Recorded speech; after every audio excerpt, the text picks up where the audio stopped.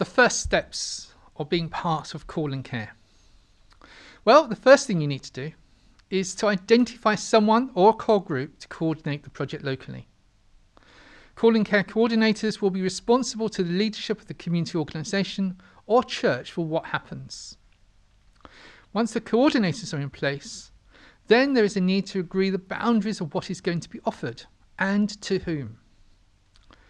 It may be best to start with a limited group of volunteers and then to grow it. There is a clear need to agree what is being offered and to progressively work through a list of people to contact. What can be offered will depend considerably on the resources of the church or community group, but our vision is to keep the basic offering very simple. Call and care aims to meet the human need for social contact, offering a voice and someone to talk to. So it simply requires the ability to call, to listen, and to be there for others. In a church context, fellowship and limited pastoral care can also be offered over the telephone. This can be done by anyone with sensitivity and a willingness to work within boundaries. The parameters need to include 1. What is on offer and what is not on offer and when to stop. 2. An agreement as to what confidentiality means to the individual and to the team in this context, including safeguarding. 3. Accountability and responsibility. 4. Support and supervision. Now, let's look at these one by one. The first, what is and what is not on offer.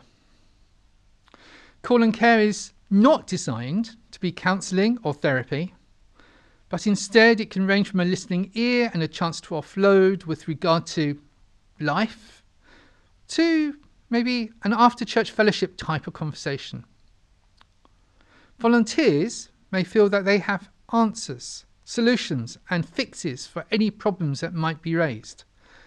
This should not be on offer, and volunteers need to be aware that they are not expected to do anything beyond listening in a caring way. It is important for the person being called to feel that they matter and for them to be heard, but without there being expectations raised that they are being sent a knight in shining armour, coming to rescue them, to fix them, to take control. That is not what we're seeing within call and care. The second, confidentiality and safeguarding. Things will be said which will inevitably include personal information. And sometimes this will go beyond what would normally be shared in a community group or an after-church context. The trust and privacy of the person needs to be respected, and they need to be confident that the interaction is not going to have a negative effect on them locally. However, there is also a need to ensure all safeguarding standards are upheld, and therefore anyone acting on behalf of the community organisation or church needs to be fully aware of the safeguarding expectations and limitations these put on the ability to keep confidences. Volunteers need to be able to bring any safeguarding concerns to the coordinators.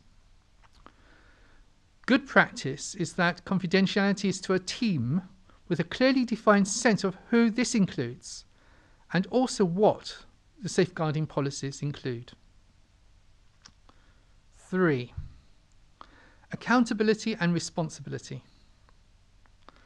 It is essential that there is a clear sense of acting on behalf of the community group or church, and knowing where you fit in as a volunteer, what you can do, and when it is essential to refer to someone else.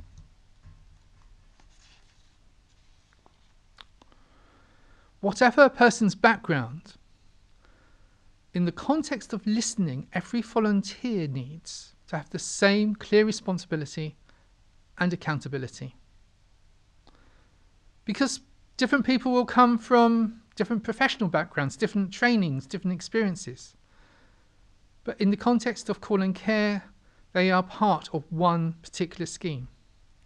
And it needs to be considered and agreed and laid out as to what call and care in your context means.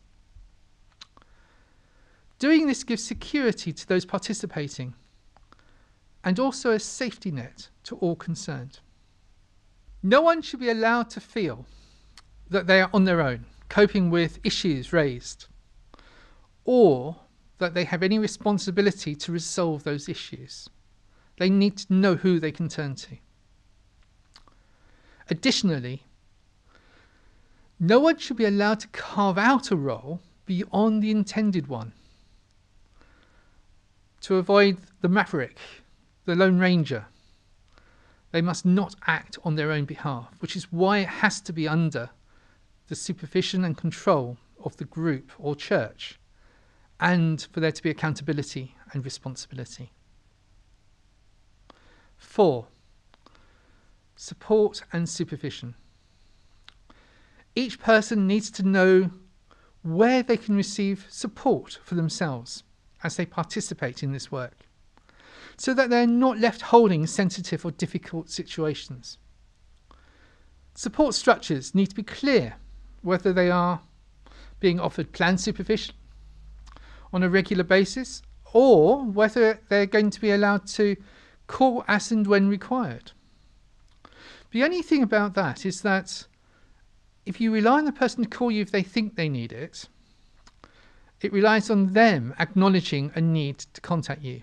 So I would recommend that you create a structure with regular support and supervision.